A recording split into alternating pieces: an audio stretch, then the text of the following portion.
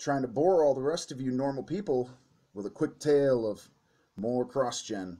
I'm just going to do this one really quickly, and I'm going to combine two series that I thought were very good, Scion and Sigil. They're both somewhat science fiction. One is kind of like a fantasy, namely Scion. Scion was by, I think, Ram Mars. I know it was by Jim Chung. Everybody loves Jim Chung nowadays, Jim Chung, however you pronounce it.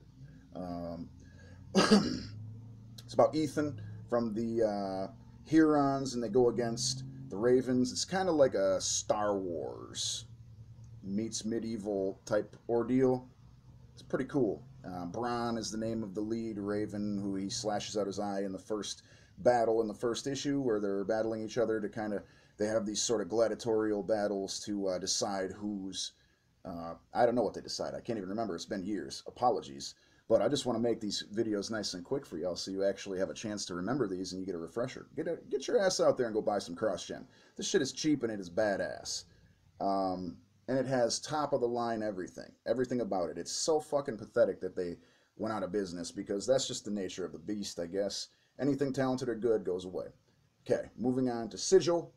We've got, again, I think it was by Mark Waid. I don't remember. I don't give a shit either.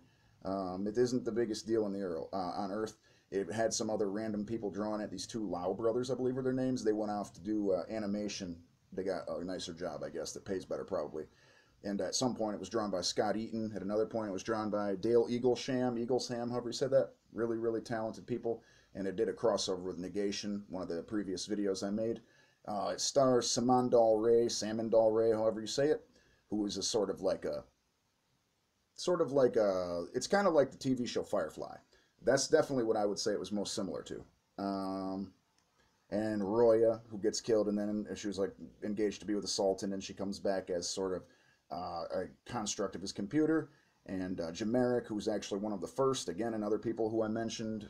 Wink, wink, you know, this is a spoiler. Oh, you know, a spoiler of a comic that's 15 years old and you haven't read. And if you have, by the way, good for you. And there's a couple other characters basically as leads, and they're fighting against the Saurians, which are a reptile people. And the Saurians, when they eat you, they take your characteristics and they turn more like you.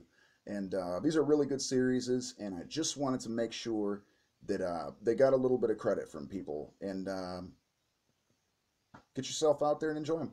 Anything by CrossGen, you see that little two swirling little sperms, if you will, and the logo of two different colors, and you might just like it.